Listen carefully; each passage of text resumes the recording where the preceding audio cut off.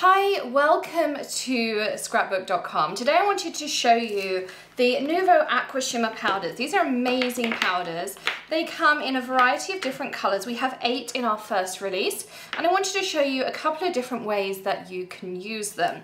So they come in this triangular bottle. You have Green Parade, Cherry Bomb, Atlantis Burst, Catherine Wheel, Solar Flare, Blue Blitz, Storm Cloud, and Violet Brocade. Now these are some of my absolute favorites. Violet Brocade is my favorite color out of all of these color bursts.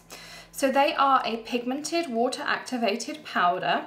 So think something like your brushos and things, but they have a mica powder included, which means you're gonna get instant shimmer. So when I start spritzing here, you can see I haven't just got blue, I have blue and pink and purple. I mean, think of the beautiful galaxy backgrounds you could create with this. You could also, if you were doing a galaxy, you could add in a little bit of the black. And so it's only going to go where there is water. So it's going to be activated by you adding water or already having water there. So I can spritz my water to make it move into the corners. The more water you add, the lighter the colours you're going to get. So you can see there I get a lot of movement, but the colour underneath is going to be a little bit lighter. But I can go back, I can add more. So you can layer these up. I could add some Blue Blitz for some real, think of fireworks for New Year or 4th of July. Galaxy backgrounds, which are really, really trendy at the moment. You can see here how I'm just kind of adding things. That water's starting to pull off to the side, but you can heat, you can then reactivate. Let me grab my heat tool that I have to the side of me. This is actually my Wagner heat tool, so I'm going to get a little bit more movement than if I use my Ranger heat tool. I have some press and seal underneath. This is a top tip here. If you put press and seal, your clear up is super, super easy.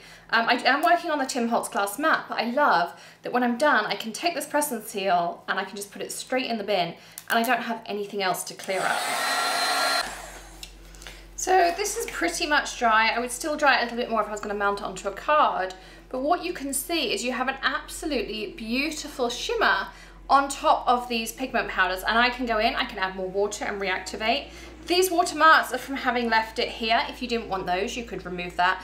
But my watercolor panel that I've worked on, I should mention this is just regular watercolor paper I bought at Scrapbook.com. I always have it cut a little bit larger than card front size because they come in bigger pieces. So I know that I would cut that off anyway to mount onto a card.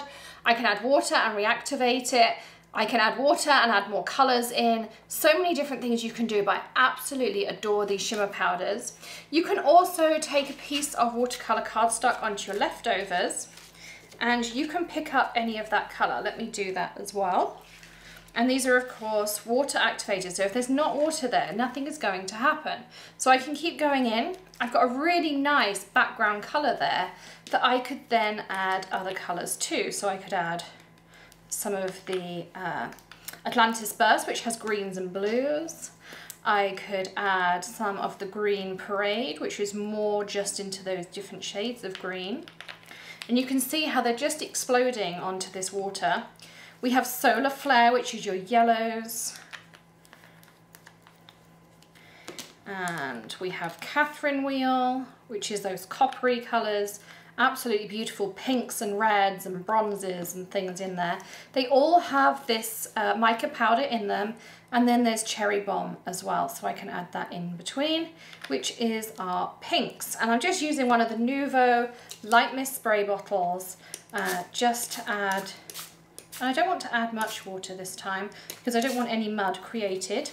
I'm going to dry this off just a little bit so I can show you all of those different colors. So you can see here we've got the yellows, the pinks, the greens, those coppers, absolutely beautiful colors. I love this panel, it's absolutely stunning. And then here where I haven't added enough water, I still have a bit of that pigment powder left.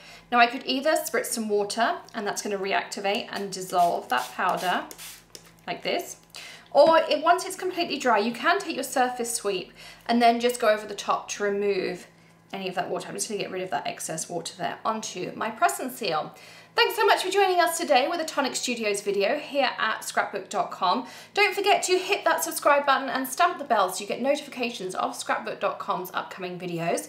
We will be back with more Tonic inspiration here on Scrapbook.com and also at the Hedgehog Hollow, so we hope to see you there too. Happy stamping, everyone. Bye!